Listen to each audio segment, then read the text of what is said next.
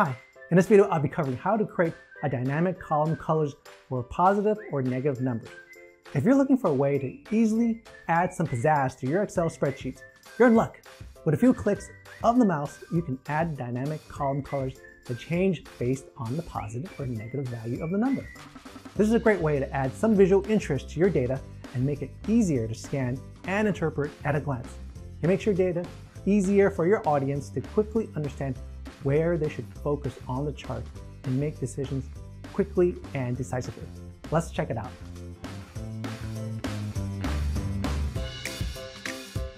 So I have my chart here and I have a random number generator for some of the columns to simulate how it would go from up and down red and green. So if I press the F9 key a couple of times, it will recalculate and you can see that it's dynamic. So how do we get this to do that? Let's build this from scratch. I'm just going to copy these items. Control C to copy, new sheet here. Now go under home, go to paste. I'll just paste special. And actually while I'm at it, I might as well just copy the headings here. Control C to copy and then paste special here, just the values.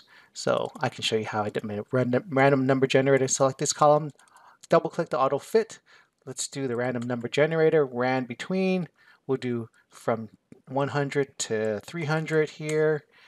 And let's drag that down there. And let's see what I did here. Maybe I think it was less, 1 to 200. 100, 200, I guess so. Let's do the same thing here then. We'll just Control C to copy and then Control V to paste and double click the fill handle to bring that down. Another thing to consider is turning this range of data into a table using the table feature, because then I wouldn't need to always double click the fill handle to bring the formula down. So what I'm going to do is Control T and create this table.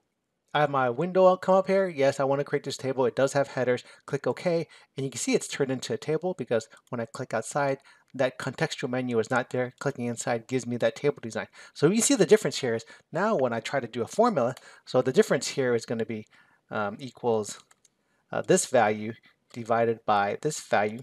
And it'll give me my percentage difference minus 1. Control Enter. And you can see it automatically copies that formula down. So that's a nice thing of having the table feature. Now, I'm also going to turn this into a percentage. Go to Home, click on that percentage sign, or the keyboard shortcut Control Shift, the number 5 turns it into percentage.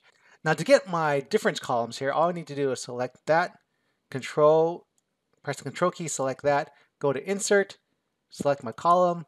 I'm on my 2D column here, and it's giving me this column where everything above 0 is up and everything below 0 is down. So I'm going to get rid of these grid lines, select the grid lines here, press delete. And having that access is kind of annoying, but let's take care of that later. We want to do the colors, right? So select that, Control 1 to bring up my Format Data Series navigation, and click on my paint bucket here. Under where it says color, make that green. I'm going to select this green. So everything's green. Well, what about my negative numbers? You see where it says invert if negative? Click on that. And it turns white. Well, you have a choice now. This showed up. Now we can select red. And now that's red. If I click outside, press the F9 key a couple of times, you can see it's changed. Now the rest of it is just formatting it to make it look nicer. We're going to change that axis. We don't want that at the bottom because it looks kind of bad. You can either be the top or the bottom. What you need to do is select on it. We have our format axis navigation here, and where it says labels here, we can either have it at high, which it puts it on top, or at low, which puts it at the bottom, or none if you don't want that there. I kind of like low right now, so that looks good. Now the other thing to consider is also the labels, and we want to make our things look a little bit better, so maybe select that and delete that and add a label instead. So select it where everything's selected, right click, add data label, and now we've got our labels here. And the last thing we can do is probably do a chart title to change that. And here we can say percent difference 2020 versus 2019. And click outside, and now we have our dynamic color chart. So anything below 0% is red, and anything above 0% is green. Press my F9 key a couple of times. You can see there's a little bit lag on the label and display, but it does show up. And so this is kind of a nice chart to have. So you can see it's pretty easy to create this chart, and the impact is good. Something that you can copy and then paste into a PowerPoint presentation. Well, that's all there is to it.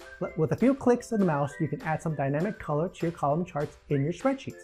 Whether you present this in a spreadsheet itself or put it in a presentation, it would be more effective when using your colors to point out the important parts of your data. To see more videos like this, click the banner at the end.